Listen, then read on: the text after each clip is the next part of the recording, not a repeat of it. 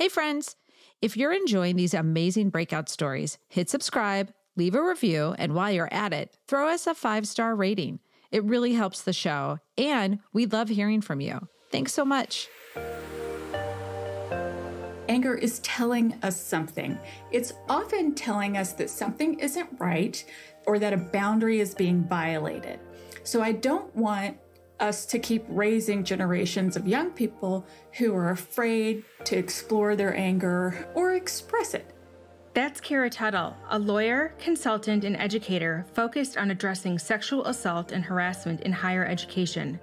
After years of working on a university campus, she found that assertiveness was a key struggle for women of all ages. Most of the people who come through my center are women, and they've been raised to be well-behaved. They've been raised to be pleasant, which delays them in asserting their boundaries.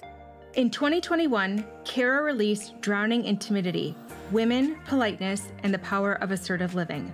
The book examines the roots of the problem and provides tools to access the power of assertiveness in all of our relationships. In this episode, we really get into it with Cara, all of it. Why anger is a good thing, and why that anger is so complicated for women, the small things you can do to create big change, and we even dive into the life-changing power of quality sexual education. Cara has a lot to say, and as usual, so do we. Welcome to The Breakout, a show about smashing through life's little boxes and forging your own path. I'm Dr. Carrie Ulrich. And I'm Kelly Gunther. Carrie and I are people and change experts and best friends. We've spent more than 25 years helping organizations navigate change and get the best out of their people. Come on, we know change is hard, but staying the same can even be harder. On The Breakout, we prove that you can escape expectations, and best of all, we show you how. We're so excited you're here. Tell our listeners what you help people break out of. Thank you so much for having me. I'm the author of a book on assertiveness that came out a few years ago. And that really came out of me working primarily with women, ages, I'd say 18 to about 55. And I am trying to help them break out of conditioning or socialization or the hesitation that comes with feeling the need to be pleasant and polite and avoid conflict, which then results in a lot of us holding ourselves back, holding our feelings, and not addressing issues in relationship. I was doing this in the workplace where people were like, can I talk to you for a minute? And we'd brainstorm the problem solving. But I was having the same conversation over and over and noticed people were having so many questions that go beyond salary negotiation. You know, they want to cram and be assertive for that small moment, you know, and then let it go for 3 to 5 years until they think they need to be assertive again. And so I just kept thinking, like, we can do better than this. And it really should be a daily practice, which will then help us live authentically and build healthier lives and relationships and hopefully get, you know, both our wants and our needs met. Yes, I love that we're assertive every 3 to 5 years for salary. Then maybe not. Then we'll just hope and pray and then hope people read our minds. Well, you do a lot of work with young women. You're at Vanderbilt. And talk about what you're seeing with women in assertiveness. What are some of the patterns, some of the stories you can share? Sure. So at Vanderbilt University, I'm the director of an office that is called the Project Safe Center for Sexual Misconduct Prevention and Response. And so we provide a lot of consent education, bystander intervention education, healthy relationship education, and we provide survivor support services. In my office, we know the realities of our systems, which aren't yet very good at handling a lot of issues related to sexual harassment and coercion, especially across power differentials, sexual assault. And that's what got me in front of a lot of audiences. And I'm very passionate about those issues. But what's underneath there, which people aren't always connecting, is that assertiveness and boundary setting piece. So when I was early in my career, I worked in university women's centers. I'm a feminist lawyer in an approach to the world, but it was more general. So we'd do the salary negotiation workshop. We'd have conversations on pay equity. We would advocate for for new parents to be able to nurse on campus and have space to do that, better parental leave. But since 2014, I've really honed in on this issue and have been focused on addressing sexual misconduct specifically.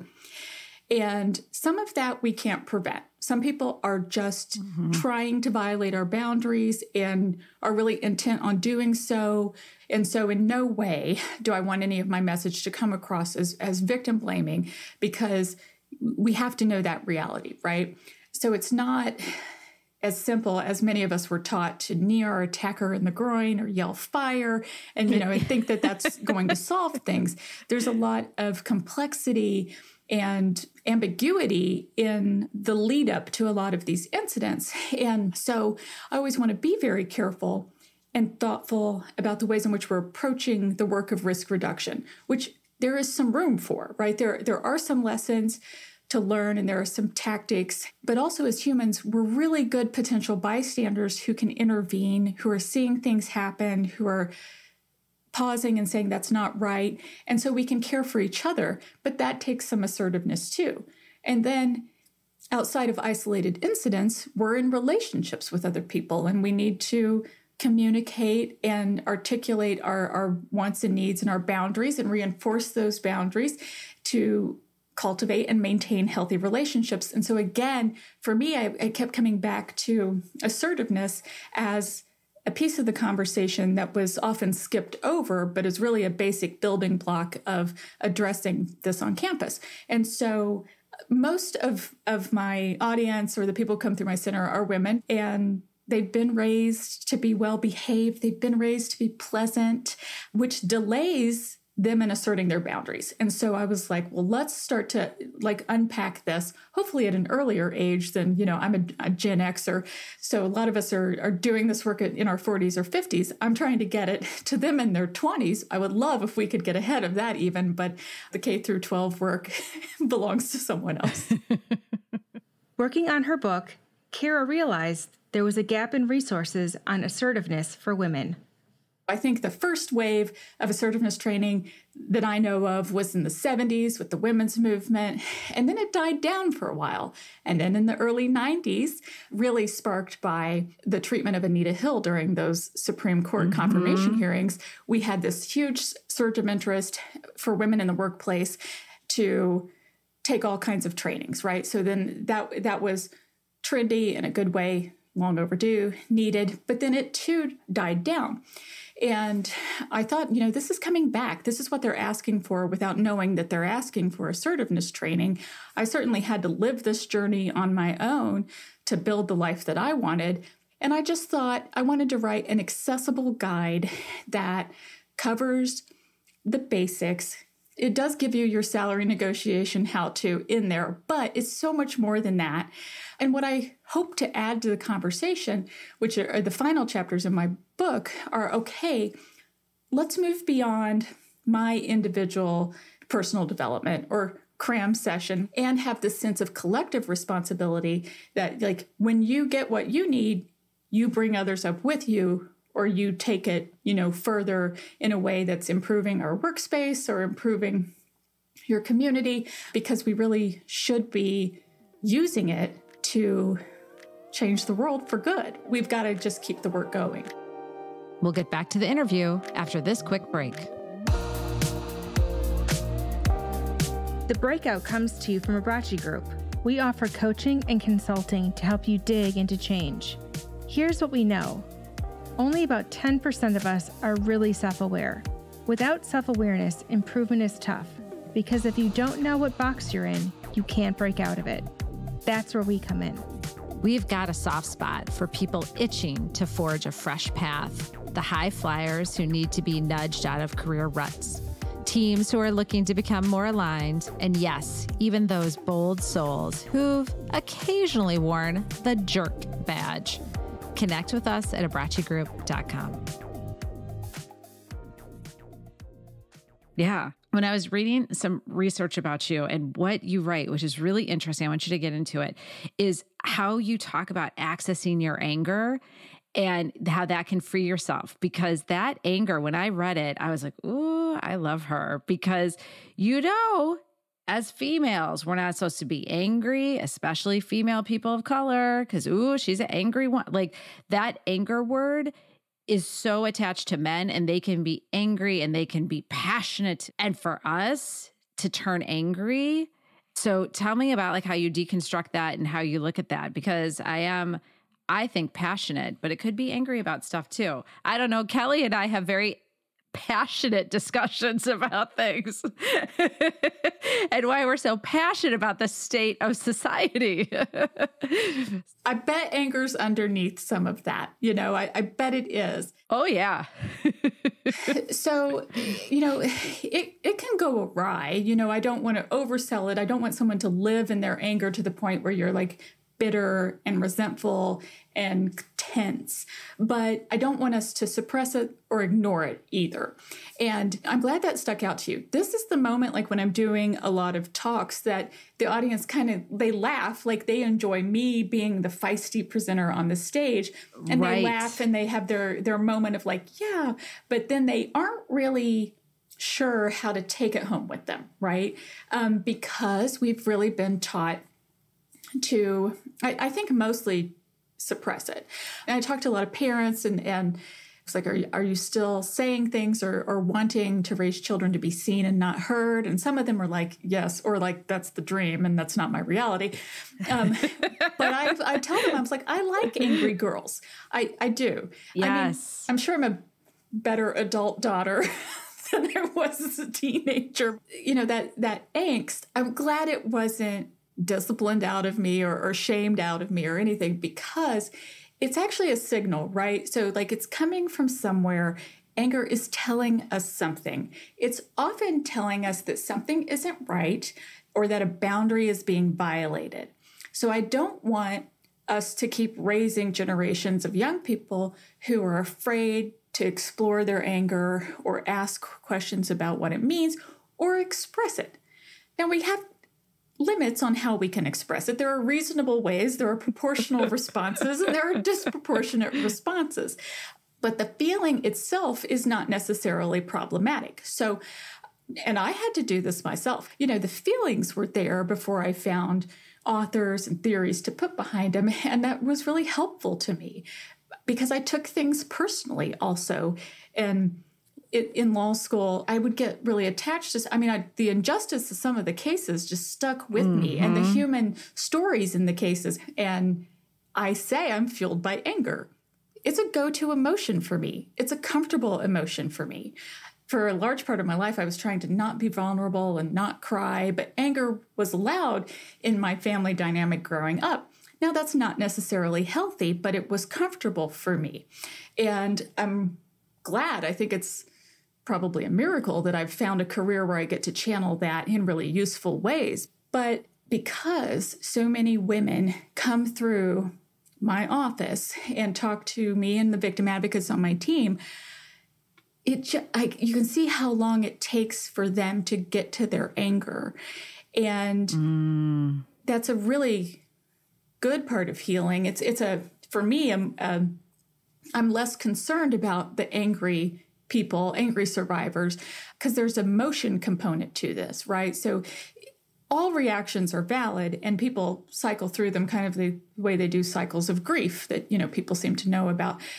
Because I understand if there are days you don't want to get out of bed. I totally understand that. But where I see advances in their coping and healing is when they can touch into anger. And then they are much stricter going forward about boundary violations.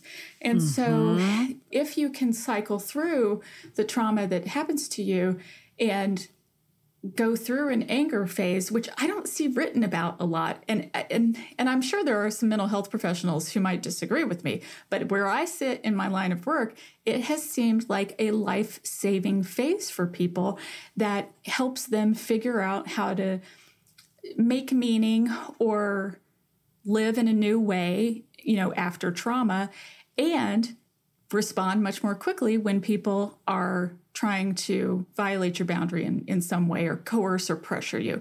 So it wasn't academic research that really led me there. It was, the practitioner experience, which I think is incredibly valuable because we see the humans navigating these experiences. We see we're with them, we help them. Now, I've been doing this for so long, I think there's no denying it. But we've been taught to be pleasant. We've been taught to be passive aggressive even. That seems to be everybody's go-to favorite tool. That's our anger. Yeah, for a while. And then what? We're resentful, we have insomnia, we have anxiety, we might drink. We channel it in a lot of different ways. And so it's about figuring out, okay, I'm going to let the feeling come up. I'm going to feel it. I'm going to think about it. I love a venting happy hour with my friends. That's a great coping mechanism for me.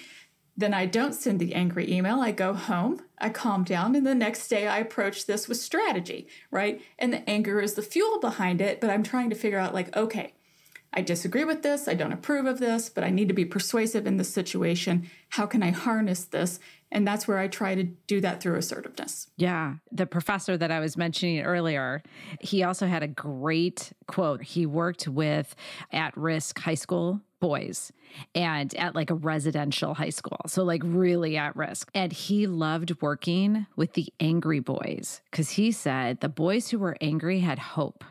He's like the ones who were quiet and checked out.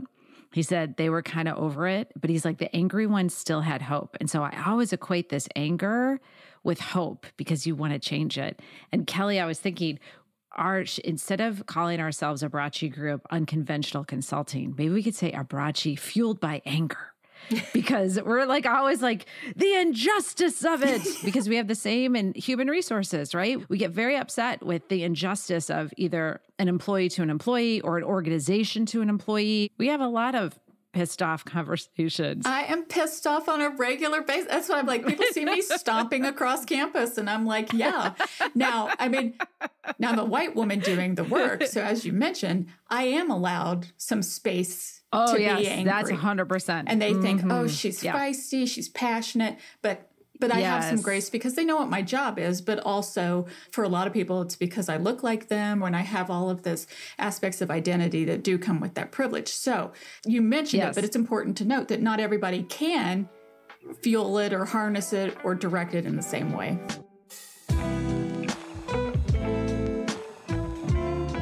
I think she's one of the first females that I've really heard. Doesn't mean she's the first one to say it, but like for me, like just resonating with tap into that anger because usually it's such a negative. And again, of course, like we talked about being a person of color with anger is very different from being a white female with anger. But I still love, even if you can't express it sometimes, to get in touch with it and kind of honor it. Everyone has emotions, but the amount of men at higher levels that we have worked with who are angry and do naughty things based on total emotion, and that is acceptable. A female steps into that or is slightly angry about something, they're like, oh, maybe it's her time of the month. Maybe like it's always so discounted. And I kind of want to talk about it more, Kelly. Like if I'm talking to females, like even to use more of that language, like, yeah, tap into your anger and it's fine. Like when Kelly and I do things like succession planning, we can say, yeah, good. She has every right to be really pissed about that, don't you think? Just like you do when revenue is down. Well, the amount of energy that we have to take on as women to diagnose people and figure out, okay, I'm supposed to respond now based on how they're projecting towards me. So now I have to twist myself into a pretzel. It's a lot of mental gymnastics that you have to do when you're a female to try to figure out how do I get my message across in a way that people will understand, but I may have to compromise the way I would normally act or behave because of this person and their bullshit. My girl, Judy Rotan, who is so brilliant. There was a book in the 60s, and I wish I could remember it, but I'm so bad with details, as you all know. But it really was about why are women and people of color better at reading the room or reading the emotions? Because we have to. Yeah. Because for survival, we had to. We have to know if the husband was in a really bad mood when he came home, so he didn't get beat. And so it kind of this generation of doing this, and we're still doing it. Like that just sucks. And I say it all the time. I see my son. Guess what my son doesn't do? Doesn't do that. He's not worried about like someone else's emotion. Or the freedom to be able to express yourself. Right. And be accepted for it. Right. And not being so harshly judged immediately with like, I don't know if she should be that passionate. except in the bedroom. Sorry. Then you can be passionate, lady. That's about it, though.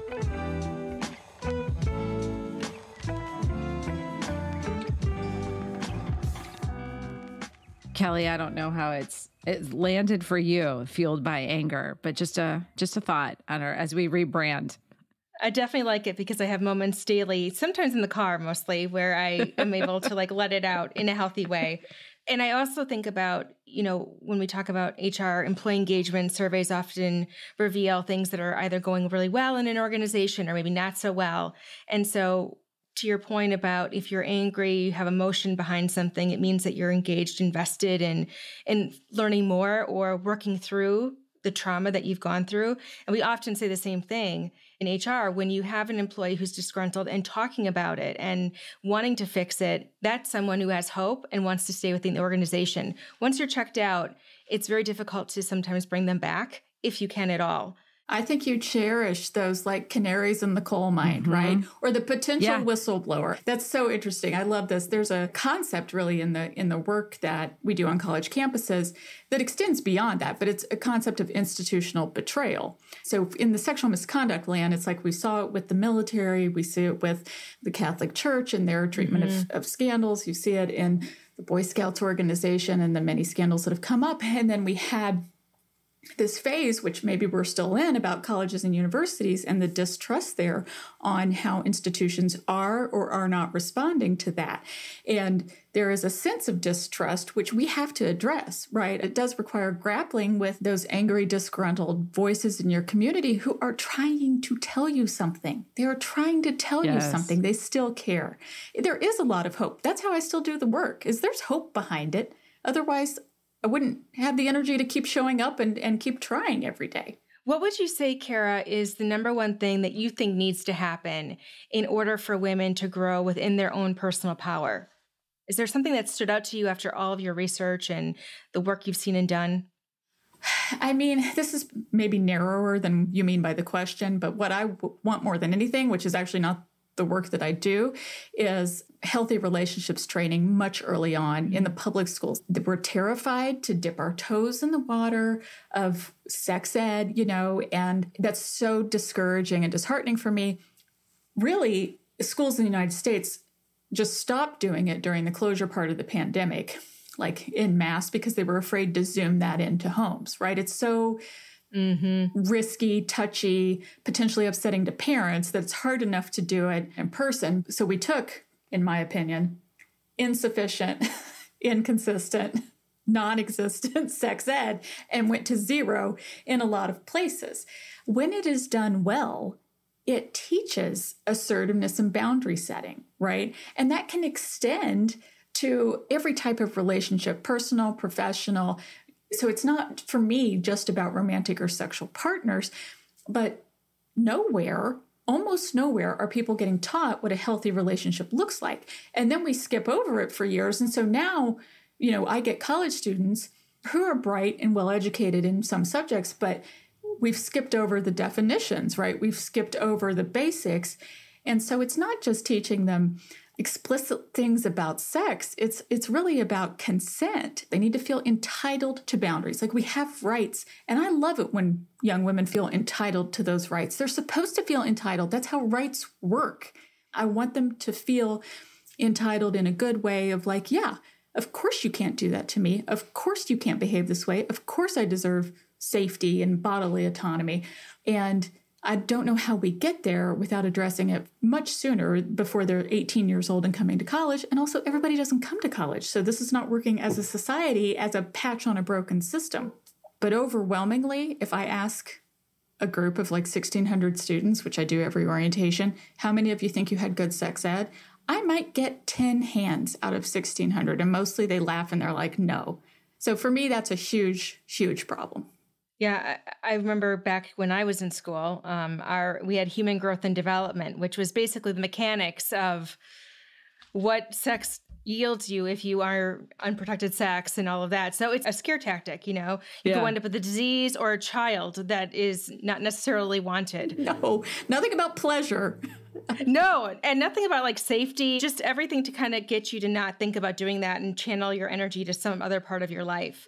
You can learn what you don't like or don't want to do or don't feel ready to do yet, and you will have words and strategies to live that way. It's not designed to make everyone engage in sexual activity at an earlier age, which is somehow how it's interpreted. And I'm like, no, this is a skill set that protects everyone, really. Right. We talk about so many subjects that you'll never use again. This is one that you will absolutely use all the time. Like it is how the world works. And I mean, I can't remember anything about trigonometry, but I'll remember how I handle relationships. Yeah, exactly. I mean, I just memorize things that I never use over and over and over in school. But actually, every moment of my day is in connection and sort of negotiation with another human. I gave a talk yesterday and they were like, what do you want to close with? And I was like, it's like women in business. And I'm like, there is no business that's not personal. It is all personal. We are persons. We are persons in relation to other persons. Every decision you make has a human impact. Our last question to close this out is, you have 1 minute, Cara, with someone who is stuck and they want to break out. What do you tell them? I mean, I would go back to the anger question. I'd be like, what are you angry about?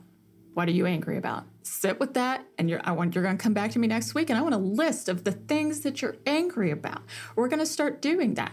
I love that you said you have a lot of processing in your car. I think that's a great place to start. Get in your car, you're by yourself, turn on your angriest music, sing it at the top of your lungs, you know what I mean? And like, that's the beginning of taking up space. You can start on the sidewalk. If you are walking on the sidewalk, this is a just mini assertiveness screening for you, assessment. Are you the person that always moves? No, that's considerate. And there's sometimes we should do that. But are you always moving out of the way? If you're on a plane, do you ever get an armrest? Like, start on those very basic things and you'll figure out where you are. Now, if you're very angry, I might go in a different direction and be like, how can we use this strategically? But for me, the conversation starts and we spend some time with like exploring that anger. Oh, thank you so much for your sage words of wisdom, and for using like really practical examples of how we can start to assess ourselves. I do have an extra bonus question, but I did want to say, Kelly, I'm pretty sure Kelly listens to 9 Inch Nails in the car. Mm-hmm. I sure do. Kelly is like, yep, I'm listening to 9 Inch Nails and we're getting it out. But I did have, totally kind of off topic, but you mentioned that you're a feminist lawyer. And what is your maybe advice or thoughts for all of us who are maybe, not appreciating the way society is going with some issues? Because being a lawyer is so important right now because you are truly doing this work of fighting for all of our rights. So what could we non-lawyers do to really propel women's rights? What are your thoughts? I love that question. And my answer is I do think it takes all of us. So there are some really curious and innovative work going on with like lawsuits filed on a lot of different issues. And that's important. Pick a movement. And there's always been this legal, activism component of it. Mm-hmm. And, support that when you can. And sometimes that takes a long time. But everyone should do what you can where you are with what you've got. Okay. And it might be very small. If someone is experiencing sexual harassment at work and you witness it, support them. Please participate as a witness. I know it's scary. It's so disheartening for people who have been targeted or harmed to not have friends and allies in that. And that is life-changing and it's disappointing. I mean, you are an observer, you are a participant in life no matter where you are. There is always something you can do. I don't want you to be unsafe. The concept of bystander intervention, and there are trainings on this, are really great for teaching you the very small things that you can do, no matter where you are, to address harassment, discrimination, injustice in your community. In the workplace, you can start with not laughing at the joke. It can start that small. If you have the inappropriate person who's always pushing boundaries, who thinks everybody's too sensitive, and that he gets to decide what's too sensitive for everybody else, what we can at least do is not laugh at the joke. And if we're starting really small, just stare blankly and be like, I don't get it. And make them explain it. Because it falls apart. And make them, I mean, this is my favorite thing where I'm like, I don't get it. And then they're like, you see, it's racist. I mean, like, you know, then they're like stuck. And that's something where you're not going to experience retaliation in your career because you didn't get the joke. Like, that's actually very, very safe to do. It's a moment, but it disrupts the group dynamic. It calls them on their behavior in a really subtle way. So for the conflict averse person, start indirectly. If you have the safety that comes with identity, age, your title, whatever it is, you got to show up for people. You would want them to show up for you. But it requires a shift in mindset because we've been raised to mind our own business. And that is not working for us. It does create change. I mean, those tiny things change a group dynamic, sometimes instantly. I love it. Thank you. That's the clip. Thank you so much, Cara. It's my pleasure. Thank you so much for having me. It was so great. I feel like we could talk for hours.